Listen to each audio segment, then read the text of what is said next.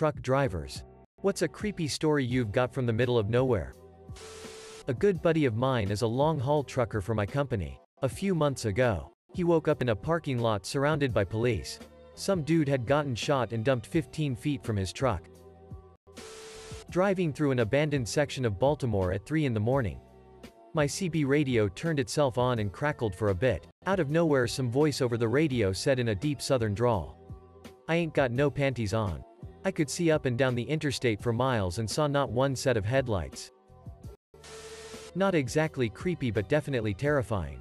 My father was a truck driver and he was driving through a smaller town in Northern California hauling tomatoes. Suddenly he got incredibly tired. Wasn't low on sleep or deprived at all, but ended up passing out at the wheel. Last thing he saw was the light of the town in front of him. He woke up about 2 hours later on the other side of town. Perfectly parked on the side of the road. He swears something was looking out for him that night. Driving through a national park in the middle of the night, going through a slow stretch at about 30 kilometers per hour. Every so often I think I see something out the window and beside me. Just a glimpse of movement. When okay, though I don't catch it. Finally, on about the third time I whip my head around, and this time I recognize it's a huge black wolf following alongside my truck just off the highway. I only saw it for a few seconds before I had to focus back on the road, but it was absolutely lovely yet unsettling. The obligatory. Not a truck driver but a second-hand story I heard. My great-uncle drove big trucks. Living in the middle of nowhere, sometimes people would leave trash on the road, and since he had a big truck he'd just smash into said boxes or paper and continue on. One day he was coming up on a cardboard box and just had the urge to swerve and miss this one.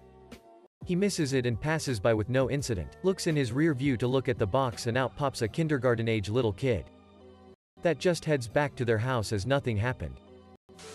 I was in the middle of absolutely nowhere in Texas and getting so tired, and there were absolutely no lights anywhere around me but the stars. I guess I kinda messed up a turn at one of those forks in the road.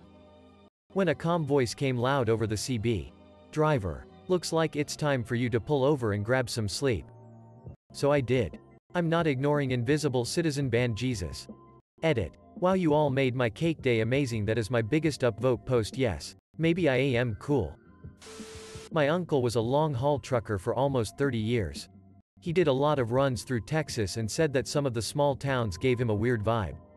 Like he absolutely didn't belong there as an outsider and should just make his delivery and leave ASAP.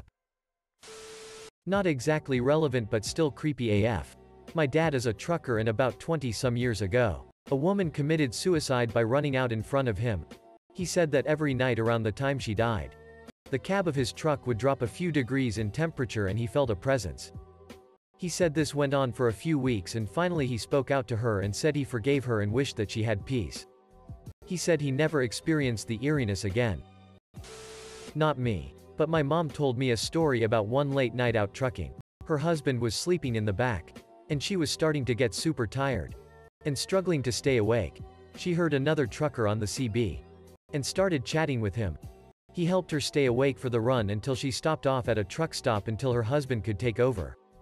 That next morning, she told her husband what happened, and he told her the CB was broken, and that was impossible. Not a truck driver but was on the final leg of a 16-hour drive from Florida to northern Ohio with a caravan of about 8 cars and half of us drivers. Most of us up for 12+ hours at this point, and everyone else in the cars sound asleep. Swear we saw a man walking his dog on the side of I-75 in the middle of nowhere between Cincinnati and Dayton at 3 a.m. To this day still don't know if that was real or we were hallucinating. But either way it was pretty creepy.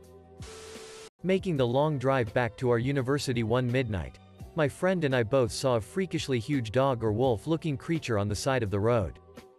Eyes glowing and everything. It had been quiet in my truck before this, but we both saw it at the same time and yelled out. We don't live in an area with wolves, so I've often thought about it. Our bet has always been some alpha dog or coyote that has grown huge in the woods. Or a bear that we both just mistook for a canine. Very much looked like a canine though.